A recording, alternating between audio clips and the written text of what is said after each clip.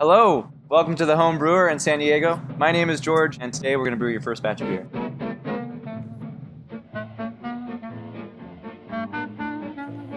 Brewing beer is easy and consists of steeping grains, adding extract, boiling the hops, and adding yeast to our cooled wort, which is what we call unfermented beer. A basic brewing kit should include cleaner, sanitizer, measuring equipment, something to ferment in, a bottling bucket, and a capper. We have our equipment at home, so first we need to pick a recipe. We're going to brew an oatmeal stout. We have some flaked oats that we're going to put on the side because we don't want to mill those. We're going to gather our specialty grains, chocolate malt, some victory malt, and caramel 80, as well as roasted barley.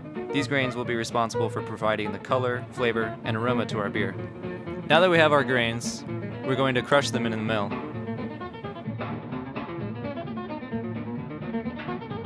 These are the steeping grains.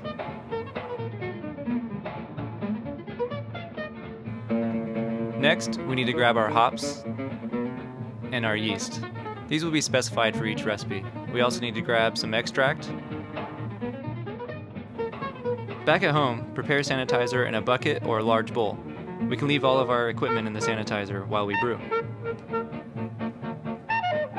Let's put 3 gallons of water in the freezer, we'll use this later, and add 2 gallons of water to our pot. Bring the temperature up to about 155 degrees. Add your grains to a muslin or nylon bag and steep for 30 minutes. You can turn off the stove now and stir gently, and if you need to raise the temp, then use low heat. Our goal is to keep the temp in the 150 to 160 range, and avoid steeping the grains warmer than 170, because this will extract harsh flavors. After 30 minutes of steeping, we will remove the grains, but don't squeeze the bag because this can also extract harsh flavors.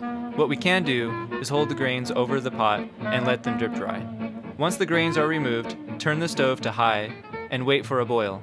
If we need to, we can cover the pot now, but once we are boiling, we need to allow the steam to escape. Again, this is to avoid some unpleasant flavors.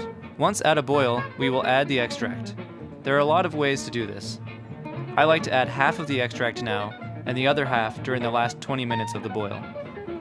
Also, beware of boil over. Leave your spoon over the top of the pot, or use a spray bottle with water to keep the foam from overflowing. Now that we have added our extract and bittering hops, we set our timer for a 60-minute boil. With 20 minutes left, we'll add the rest of the extract and some yeast nutrient. This recipe only called for 1 addition of hops, which we did at the very beginning of the boil. After 60 minutes of boiling, turn off the stove and add 1 to 2 gallons of water from the freezer. This will help drop the temperature. Don't forget to sanitize your carboy. Use a siphon to transfer the wort into a fermenter. Here we are using an auto siphon to fill a glass carboy. A funnel will work as well. Try to leave the hops and other gunk in the boil kettle. Top off the fermenter to the 5-gallon mark. Now is the time to take a gravity reading. Write this down. We'll use this later to determine the alcohol level. Shake well for 4 to 5 minutes and add the yeast. Be careful when using this kind of yeast, as it will sometimes overflow when opening. Feel free to shake the wort before and/or after adding the yeast. You really can't overdo it. Add a sanitized stopper and airlock, cover with a t-shirt, and store in a cool, temperature-stable location. If possible, fill a large tub with water and leave your fermenter in there. This will help maintain a stable temperature. The beer will ferment for 10 to 14 days before it is ready to bottle. Thank you for visiting us online. We look forward to seeing you next time that you're at the shop.